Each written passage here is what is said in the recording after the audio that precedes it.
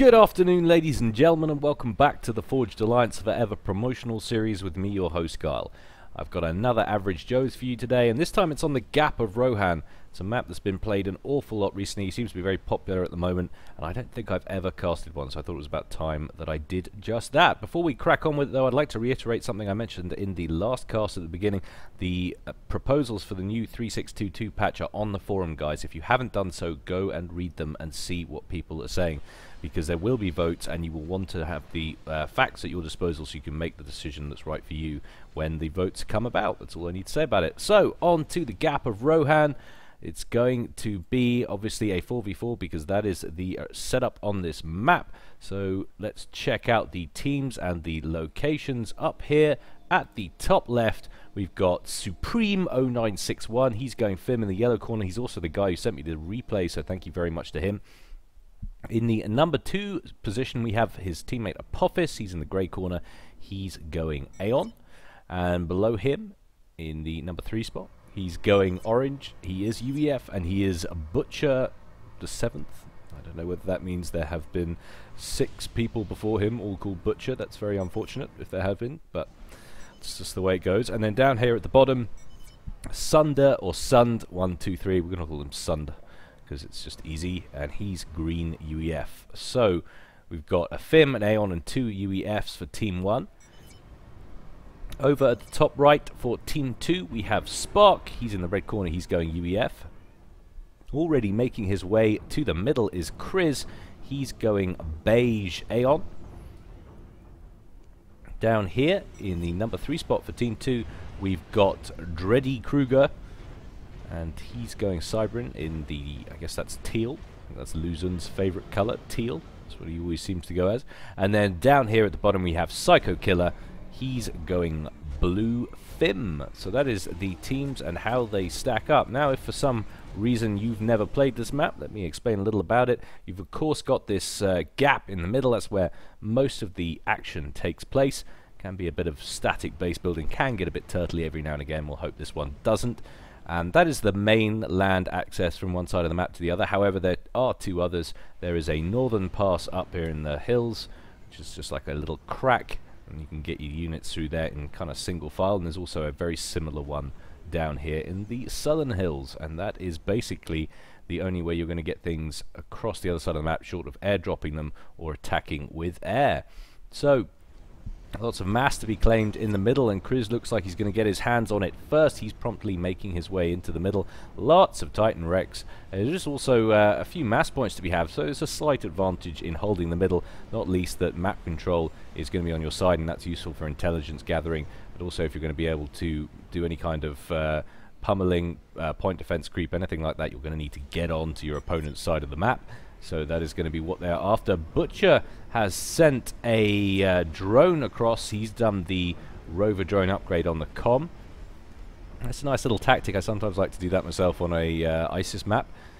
It allows you to hoover up your proportion of the mass without risking your commander, and he's going to crack on with that. Chris is going to try and counter that by getting an anti-air turret up, but I don't know if he's going to be able to manage that before this gets far too much proportion of the mass. In fact, he stops doing that and starts going after the wrecks. So he realizes if he stays on that, he's going to lose out in terms of mass. Doesn't want to do that, so that is definitely the right decision. And of course, the ACU hoovers up so much quicker than the drone. Look at that. The second the ACU gets on it, the hit points just fall off that wreck, and that all goes into Chris's bank. So we'll take a look at how these guys make out on the mass front once this is over. Selen getting popped on Spark's way through as he pops over the side. Pop is complaining about the lag. It certainly looks fine at our end, but that is because we're watching a replay, so it would be. Chris now making his way a little bit further. Butcher has made his way to the middle. He's trying to get up some factories, but he's looking very isolated indeed. He's going to get some help at some point. A couple of his teammates are heading to the middle with their commanders, Supreme and Apophis. But suddenly we're getting a little bit of action here between Butcher and Chris and Spark. I don't really know why Spark isn't getting involved. He really should do. He's allowing Chris to go one-on-one with the UEF commander, and that's not going to generally turn out well for an Aeon, being as they have a slightly lower order number of hit points. But 2-on-1, Butcher's going to have to retreat, and that's what he's going to start doing. Can't contend with that much firepower. Butcher complaining to his teammates about it. Supreme's up here on an upgrade, so he can't help. And Apophis has ignored him, and he's gone through the upper aperture, and looks like he's going to try and lay down a whole bunch of T1 PD, the Aeon Eruptors. One factory down already. We'll take a look quickly at how they're made out, the difference between that shoulder drone and the hoovering. So we've got 2,000 mass for Butcher. Kriz is on double the mass, so you can really see the difference between getting your commander in there and just going for that shoulder drone opening. But still, it has its advantages. Namely, it allowed him to get working on these factories at the same time, and while that hasn't helped him dramatically because he hasn't had the support from his teammates, but this is not looking too good. Spark has found himself completely isolated. Kriz has disappeared. He's going over here to try and tackle with this point defense spam that's going up, and now he finds himself 1-on-2 with one of the components having possession of the gun upgrade, and he's not going to make it out of there short of these guys messing up completely. There's no way. He's got no reinforcements, and the hit points are falling off him like he's dieted his balls off.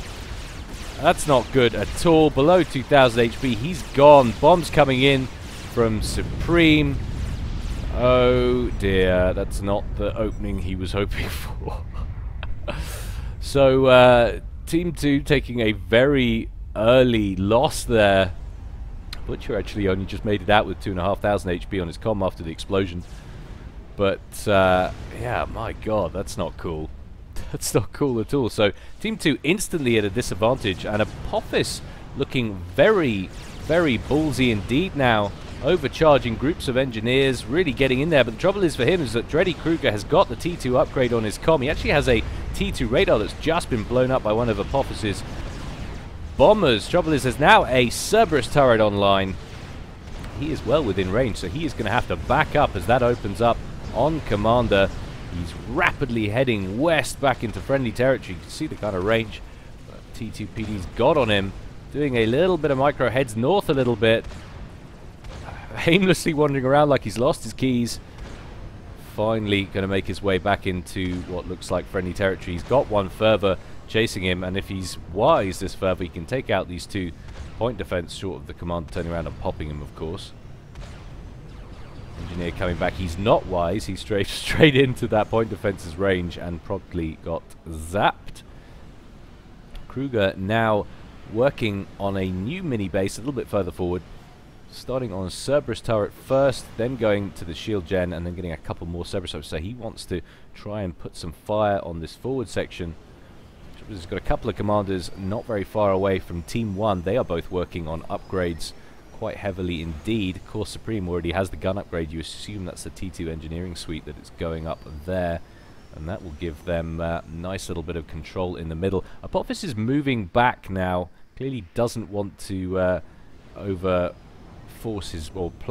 his hand, I should say. He's got a hell of a lot of bombers at the top of the map.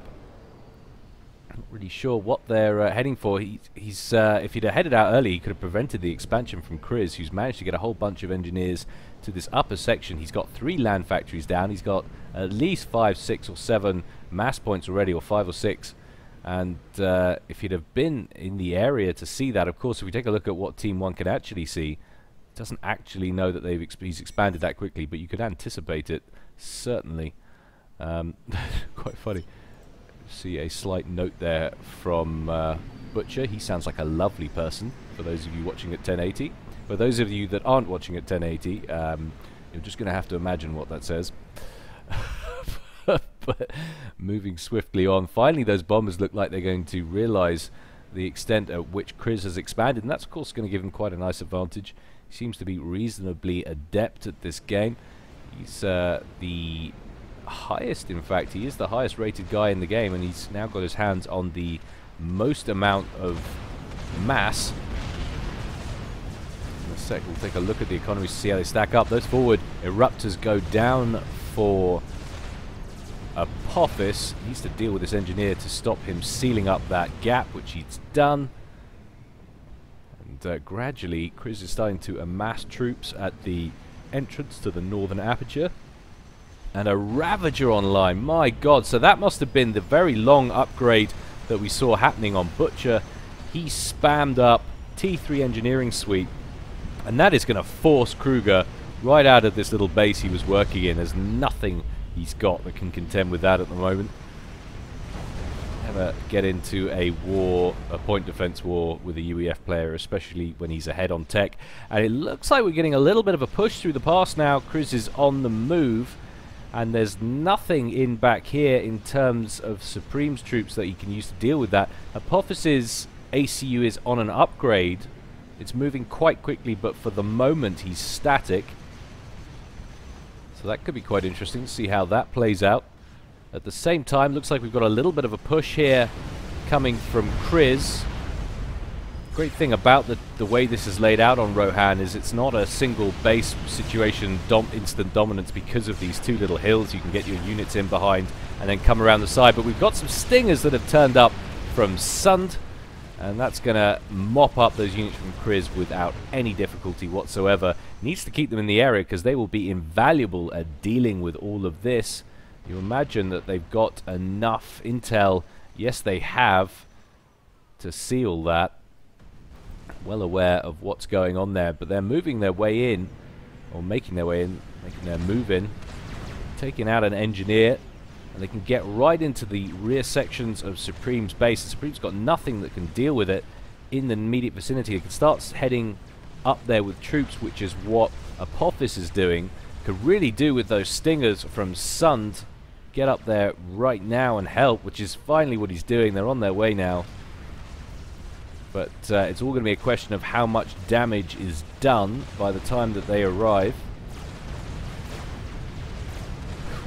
One Tham turning up, trying to alleviate the pressure, but a few more pop out of the factories. And lots of fervors coming up from Apophis in the middle, and finally the stingers get involved, so the damage will be quite minimal. Might lose a mass point or two. It's lost maybe 61 P-gens, 71 P-gens, something like that, and a factory. It really could have been a lot worse, but nicely handled there. And you can see the extent to which Butcher has advanced with that point defense creep. He's getting another upgrade on. We'll take a look at what that actually is. The backpack has altered, which means he's changed it, which means he's probably going for the TAC missile launch. You can see he's dropped the shoulder drone. Imagine, or either that or the personal shield gen for a little bit of forward tankiness. Backpack reappears. It is a TAC missile launcher.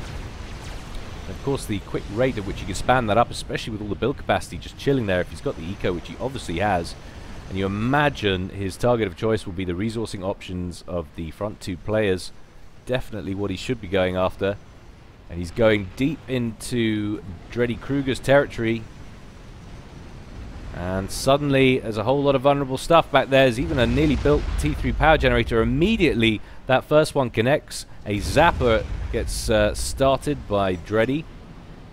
Loses a T2 power, could do without that. We'll take a look in real time at how this is affecting his resourcing. He's floating a huge amount of mass. He's actually got plenty of power.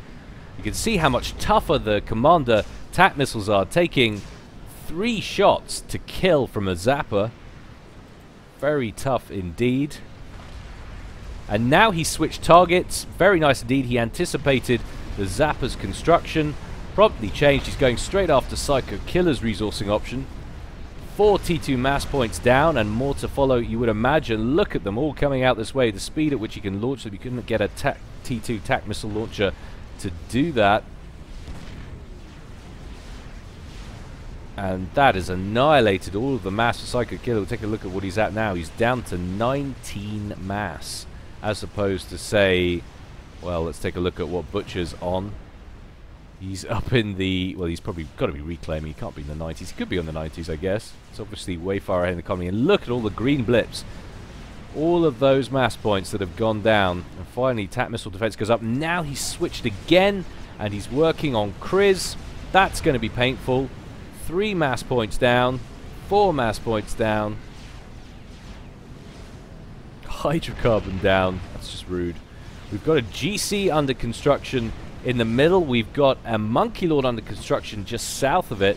So they've moved the experimental phase. I think it's what they need to do to be able to break this, otherwise they could be a little bit stuck. But the units that were sent north back on the left-hand side to defend Supreme's base have now made their own way on a counter-push through the hills and are matching up. And Apophis has set his ACU up there as well. Very bold indeed. He is quite isolated there as he works on more Oblivion turrets and radar systems to give himself a little bit of control. And at exactly the same time, we've also got a push from Psycho Killer, so let's see how this is going to work out. We'll go to split screen so we can keep track of these two at the same time. Sun doesn't have much in the way of land, but of course he's still got access to these stingers, and there's absolutely nothing in the way of anti-air in that mix, or virtually nothing, which is going to be nice and easy for him to obliterate, unless he gets some assistance from, say, Kriz. You can see he's got quite a lot of interceptors there. It's all going to come down to team communication and how well that is deployed. Now it's mostly Fervors kicking out fire on this, and they're losing out slightly to the direct fire units from the THAMs that they're making their way in, but this Eruptor is dealing with it quite well. But they will have trouble as soon as Apophis gets that Oblivion turret online. And finally the Stingers come in on the left-hand side to start dealing with that spam from Psycho Killer that was just hanging out in the hills, waiting for the rest of their buddies to arrive so they can have a barbecue. But Sund had other ideas. He started the barbecue early. And still that point defense creep continues. So many Ravagers up front for Butcher. Relentless. But the Monkey Lord is now online and making its way to the front of the Butcher's latest base. Wants to take out those Ravagers as quickly as possible. They're not spooling up on him, so they haven't got Omni near the front. They're only going to see it when he turns up, and that's going to give him valuable time to destroy them, which is what it's done. There's a lot of them there still. You can see the hit points evaporate from that Monkey Lord. He's down to about 60% HP. Could do with taking that out. Not going to manage it, but that's a nice little strat. Get in, get out. But look at the breakthrough at the top from Apophis. All of those units have made their way through thanks to the Oblivion turret, I guess, destroying that Eruptor. That has allowed him to get an awful lot of units through, and there's a lot of build capacity that's going to get caught on the right-hand side now, which is not going to go well at all. But somehow, I don't know how, I guess maybe they were shooed off by some interceptors from Team 2. Somehow those Stingers are no longer in position firing on Psycho, and he has had to have, or Supreme has had to bring down some units of his own to assist with that ground defense. That Monkey on the right-hand side has now been pulled off the front and is heading to the right to deal with those units heading in the middle. A GC is finally completed. You can see that Kriz has donated a hell of a lot of his own engineers to Psycho Killer and Dreddy Kruger, and that has allowed him to split the cost slightly and go after him. You can see the commander has been pinged, so Team 2 well aware that that is where the commander is, and he has moved so far forward. I don't like that at all. I don't know why he's being so bold. That is absolutely crazy. And Experimental, of course, is much quicker. Those two Experimentals are much quicker than the ACU. They could totally chase it down. But instead, he's decided to go after Butcher, who's very far forward at the edge of the shield. Laser firing on him, but he switched to the Ravager. I think that's a mistake. If he'd have chased him down, he probably could have got him. Deciding to stay on it, and Butcher is by far and away the biggest issue for Team 2 at the moment. This point defense creep has been absolutely nasty. You can see how quickly he's rebuilt all of those Ravagers because the Rex was still there. It's been no cost to him really at all, or half the cost. And Kriz moving his own ACU quite close in proximity to Apophis, who's trying to get a point defense creep on, slowly moving Oblivion turrets into range of a very vulnerable looking edge of Kriz's base. But all the time, of course, there are experimentals kicking around in the middle. That is a dangerous game to play indeed. I don't really know why I'm still on split screen. We'll go back to single screen. Got a few gunships kicking around for Apophis over on the right hand side, but another set of spam heading south. Take out all that build capacity. That'd be very nice for Team 1 indeed. Another push from the Monkey and GC. Indeed, I will go back to split screen. Excuse me for the indecision.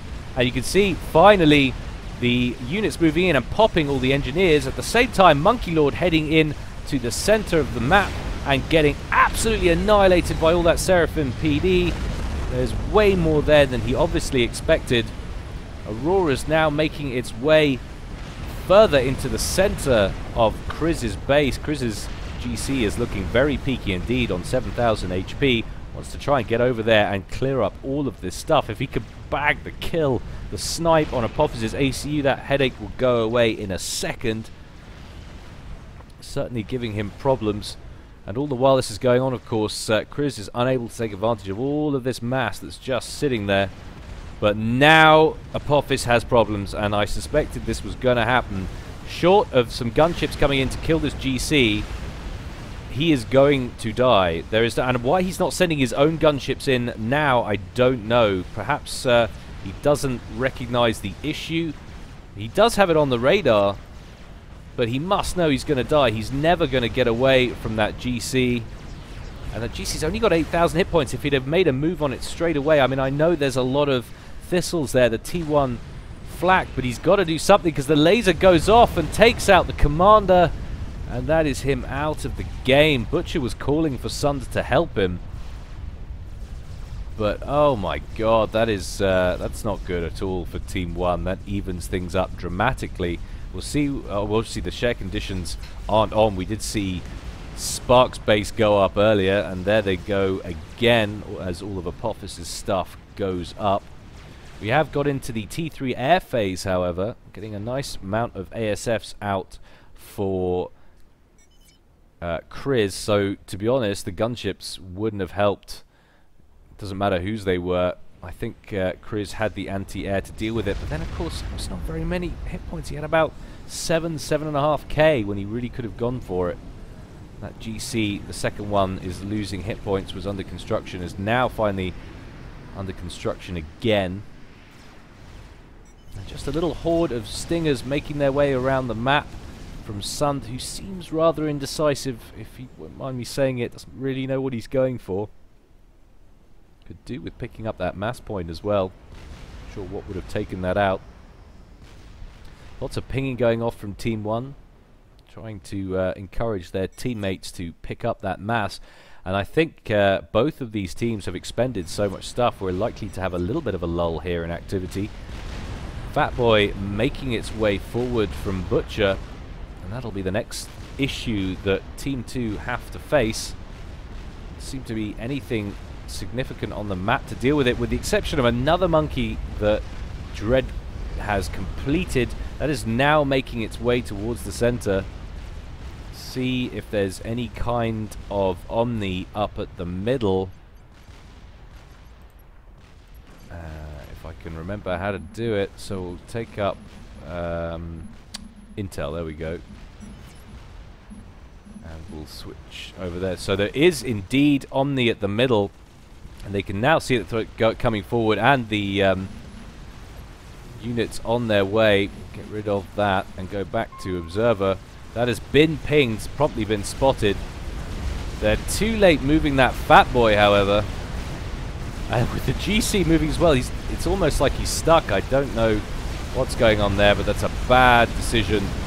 Sun comes in to try and alleviate the pressure with the Stingers, but there's no way that Fat Boy's making it out of there. Or Ravager's going to go down as well. Krizz desperate to keep that GC alive. It's on 48 kills. It could be on a better amount. I almost wonder if it's not worth him killing that off and just using the reclaim. How's he doing on mass? He is he's in the plus, but he's not floating any. As he gets more engineers onto that Colossus, that mass advantage will disappear. He's starting to move back. Gee, he's not. He needs to get more engineers out to pick up those mass points. Currently, he's very far behind the curve. He's starting to get some of the other mass points up at level T2 with his comm. And Butcher promptly gets a whole group of engineers forward to try and get some of the mass off that Fat Boy, but they stray into Zooey range from Krizz.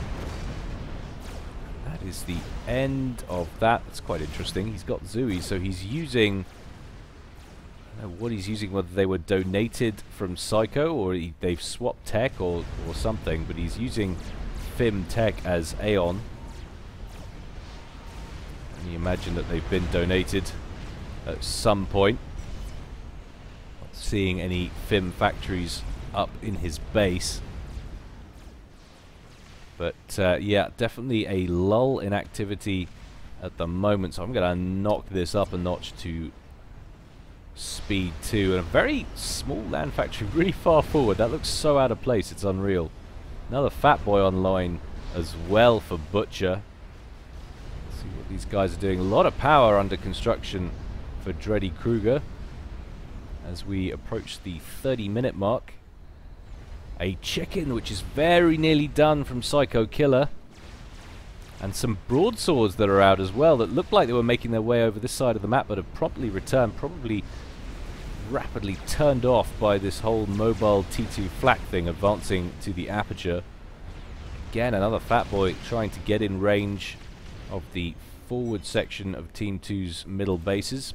See the kind of range they've got. It doesn't take a great deal of difficulty for that Fat Boy to move up a couple of feet and put all of this in range. Chris has been nice and spread out with his base building, which does have its advantages, certainly.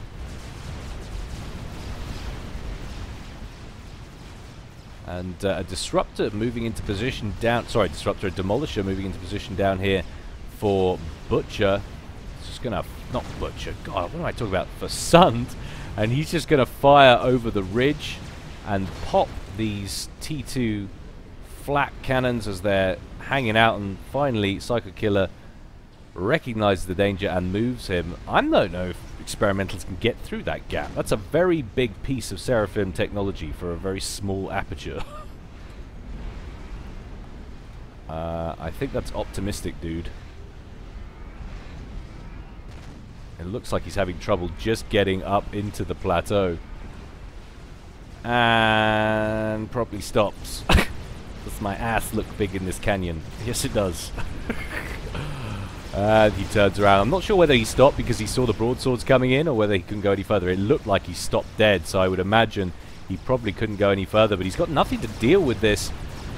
Doesn't seem to have any air units of his own. Relying on some ASS from Chris, who finally comes in with one. He's got more coming in as well. And what is Sun doing? Why did you pull off? You could have killed that. That's a huge mistake as far as I'm concerned. Shoot away by one ASF. Very unnecessary. And he had 4 more about to come off the build pad of his own. He could have killed that chicken, no problem. In fact, he could be in here with that. Just popping mass in the back here. Oh my god, where did that come from? Okay, so there's a Scathis online. And it must have just got online. How quickly did he spam that up? That is insane. Admittedly, I had it running T2, but that wasn't even started a minute ago. That is the new Scathis. I'm still not used to it. And Butcher taking an awful amount of fire. Needs to back up into the red below 4,000 hit points, or on around the 4,000 hit point mark. Fat Boy dead in the middle. So much damage at close range. Of course, the Scathis was altered in a patch not so long ago, and it is up for alteration again, guys. It's one of the things I was talking about earlier. If you want to know more about it, please check on the forums and see the proposal. But yeah, he was almost lucky to escape that. Could have been a real problem for Team 2, and this little central base that's looked so strong for most of the game is now looking very, very weak indeed. Team 1 need to find a way of dealing with that Scathis. There's a lot of Janus building up here for Butcher. That's probably his idea. Get in there and try and kill the Scathis. Certainly, there's a lot less shielding there than I'm comfortable with. Crab also underway. Could do with a lot more shielding there. But you sort of have a look at the range. If you guys have played much recently or remember the old Scathis, that is all you get in range with the Scathis. So if you want to get in range of any of these things, you have to move that sucker forward. And that puts it in quite a precarious situation sometimes. Butcher now withdrawing away from the front line. There's a very heavily damaged chicken there for Supreme. He's started to get another one half-built as well. There's a lot of half-built projects going on this map. Stuff getting interrupted, build capacity going pop. And we've also got a little bit of a counter barrage. Butcher's obviously rather upset about this whole Scathis business. He's moved a whole load of demolishers forward. And certainly Team 2 shouldn't have any problem killing that, as a GC decides to make them a target. They're promptly going to die. Still, T3 Factory has taken a lot of damage, but not anymore as they get incinerated.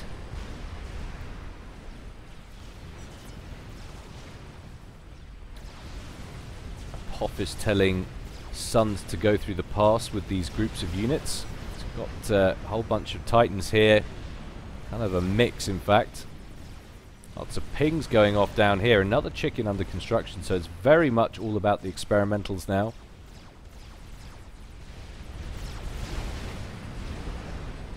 Still, that Scathis is operational, but we've got the Janus now on the move. See where these guys are going. Their current waypoint is just set to these hills. And a big group of broadswords trying to deal with this GC. But he's so timid. He's so timid. It's unbelievable. He should probably come in with the Janus to help destroy the Scathis. Really would be no problem. Oh, Scathis survives. There's a whole bank of attack missile launchers up here. That could very easily deal with the Scathis, I think. I think he's lost an awful lot of that attack missile defense that he once had. There's one there. Actually, well, there's quite a few actually on that side. Looks like that could be his plan. He's actually launching right now. What the... Okay. So instead of going after, he's actually launching at his teammate. He's obviously very unhappy with how Sund has been playing and has ejected him from the game. Well, and insults him as well. Well, that's handy. That's very handy. Well, that'll be good for the mods to see. It's there for posterity for everyone to see. So enjoy your ban. But on with that, we've got an experimental bomber that's come out from... Who's that come out from? Is that Butcher? It looks like it's pretty orange, so... Yep, that's... No, it's yellow, sorry. It has come out from Supreme.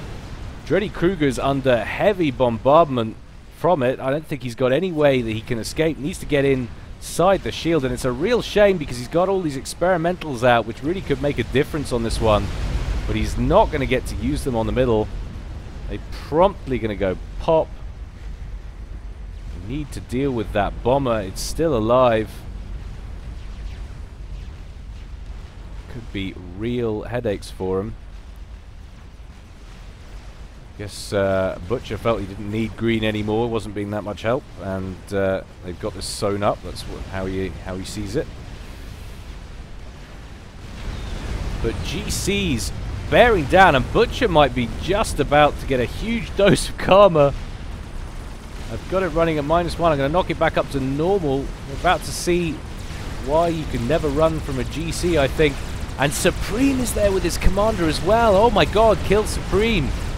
Kill him. He's got the experimental bomber going around. Oh my god. And Butcher is on 1700 hit points. They're focusing down on Supreme. Gets a very nice bit of shield coverage. Will it be enough? He's got a chicken defending him. They are primering him. They've switched to the chicken. That's a horrible decision. I hate that decision so much. Oh my god. That chicken goes down. Both those GCs are on nothing. One's on 1900, one's on 3000, but the experimental bomber finally finishes off Kriz.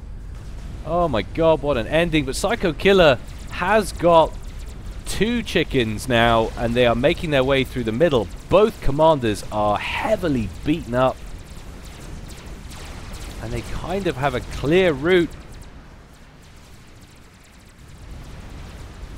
What have we got going on? We've got another experimental bomber under construction up here. What happened to that other one? It looks like it might have died in that explosion.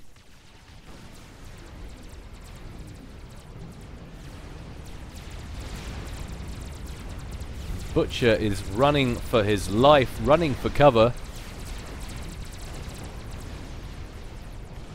Both of them looking less than healthy. Scout planes going out searching for Psycho Killer's comm. It's been spotted and heavily pinged. Question is, did that Awasar go up? I can't see it anywhere, but that one is being built awfully quickly. And his chickens promptly make the way. He needs to break these up. One needs to chase down Butch. The other one needs to go after Supreme. Question is, what can he see? They're both heading south. That's a massive mistake, but he hasn't got radar coverage, so he doesn't know. He is literally going blind. He's spotted an ACU. Oh, if he'd only just carried on going with that one, he could have chased down Supreme, and this would so be over. And the rate that that's building, that's frightening. There's a T2 transport come in from somewhere. And Psycho's on the move, trying to, I guess, disguise where his comm's going to be to keep him alive for longer. Butcher finally goes down. Not going to be sorry to see the back of that guy.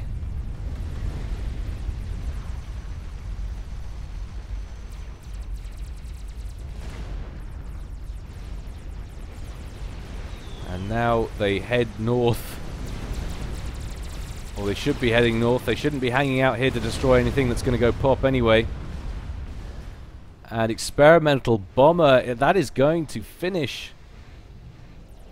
Believe how quickly he managed to do that. It's going to go hunting, I imagine, immediately. He could go around trying to kill that, but he's going to go around hunting, and he's going to take his commander out with the transport to safety. There is no way that Psycho Killer can chase it down now with the chickens. He's got no kind of air force. He hasn't had a single air unit all game, I don't think. He's immediately had his comm discovered.